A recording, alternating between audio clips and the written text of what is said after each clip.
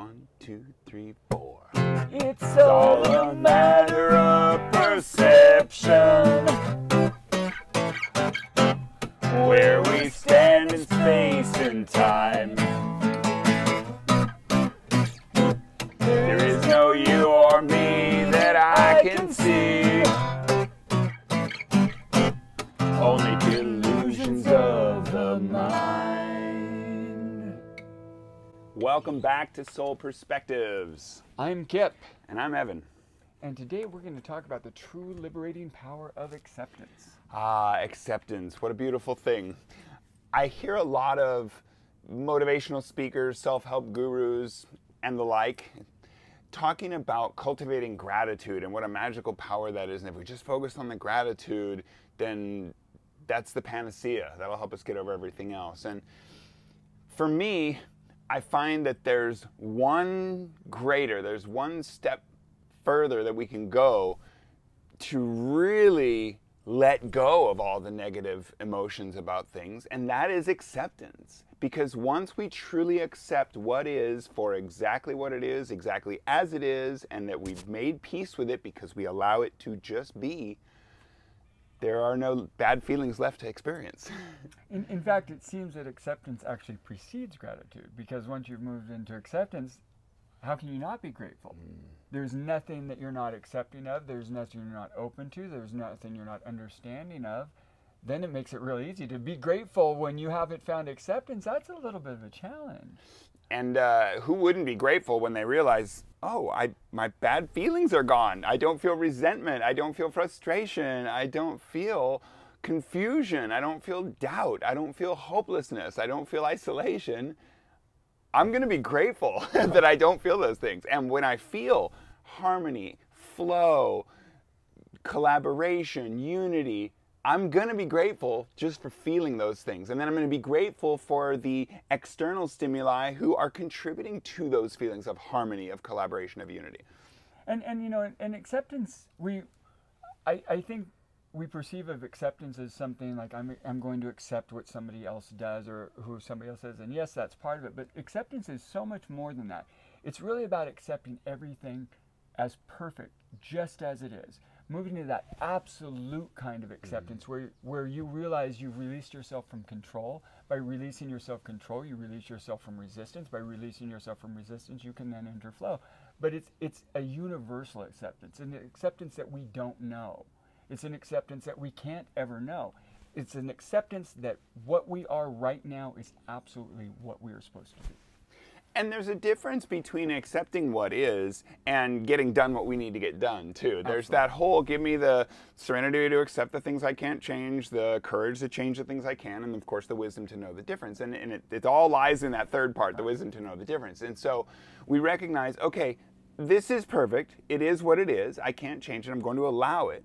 But I'm still going to make my choices for myself about what I need to do. So in terms of, let's take, for example, like allowing toxic people into your life or into a situation or engaging with them or participating with them or collaborating with them, we still get to choose our collaboration partners. We get to check our vibe and our resonance and determine who seems to vibe with us, who seems compatible, with whom do we have workable, harmonious chemistry. And so if we don't have that with someone, we can still completely accept them as they are. They are perfect as they are. We can allow them to be exactly what they are, and we can still make that choice that, okay, that's probably not the most compatible working partner with whom to collaborate. That's all okay. But there's a difference, you know, because a lot of people will doubt, which is fear again. They're not accepting us as perfect, us as what we're saying is valid, which is fine. We don't need that because we accept that.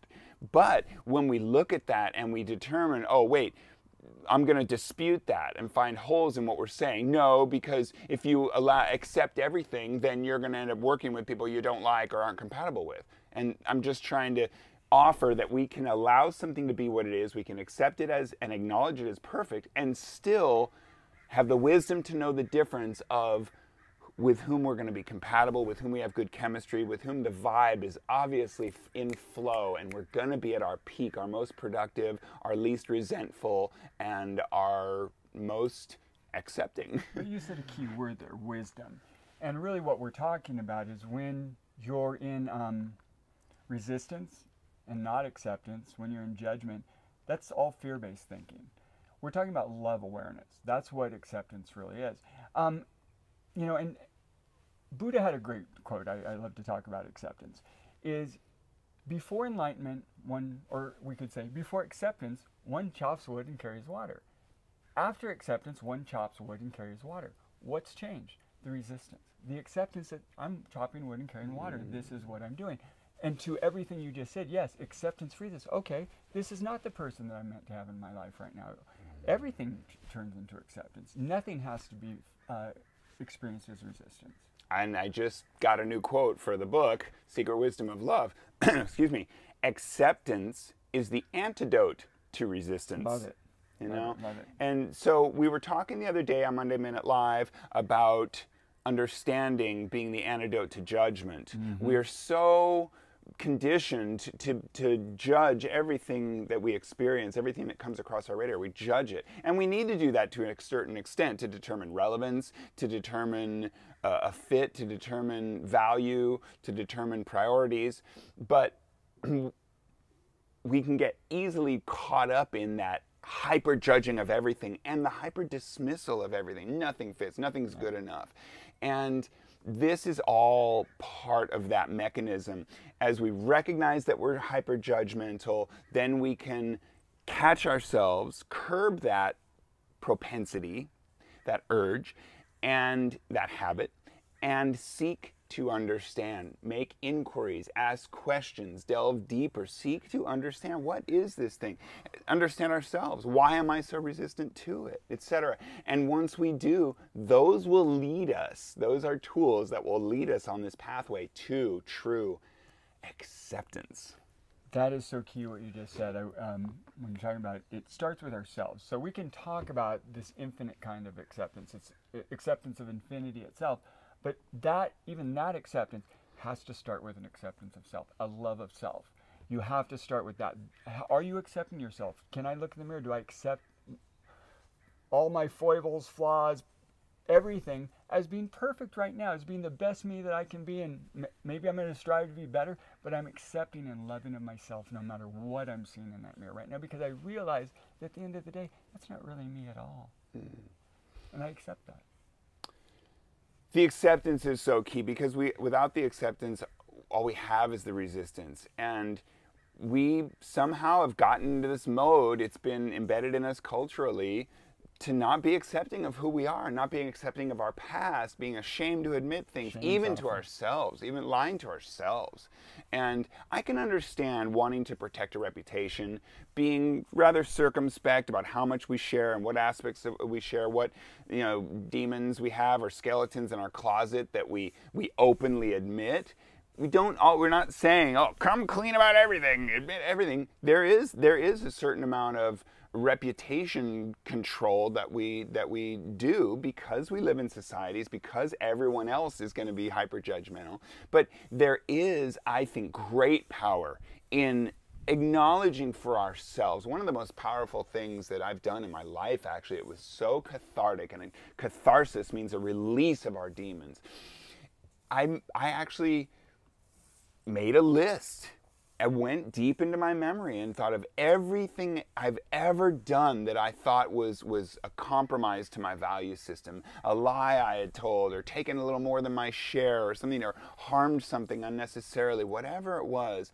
And I own it. I own it, absolutely. I'm not going to tell you all about all of it, because I still have a reputation to protect, right? But at the same time, not lying to myself and knowing that that is me. Those are all a part of me. And that is what leads me to be able to accept myself as I am and recognize I am perfect with all of those things, those foibles and flaws and faults and compromises to my value system that I've committed, we could say. Hypocrisies. Yeah, there aren't any anymore, because no, that's me. That's all part of me. I'm a complex being who was programmed into a complex society, who has had my emotions tapped into by very powerful forces out there. And that's all just part of the mix. I was raised with the parents I was raised with, the siblings I was raised with, and the environment I was raised with. I accept that because those all contributed to the choices I made as well. It wasn't all only 100% me. We're a product of our environment. Another really important point that one of my great heroes, Jacques Fresco, talked about constantly, that we are a product of our environment, and that our behavior is a result of things that were normalized that we witnessed. You know, without going too far afield, but it would be beautiful, and I think we can get there, to live in a world of radical acceptance, where we can be open, where we don't have to be ashamed of anything. There was a series on Netflix I mentioned to you in the past called Sense8, and it was about another species of human who they weren't communicating through written and spoken word.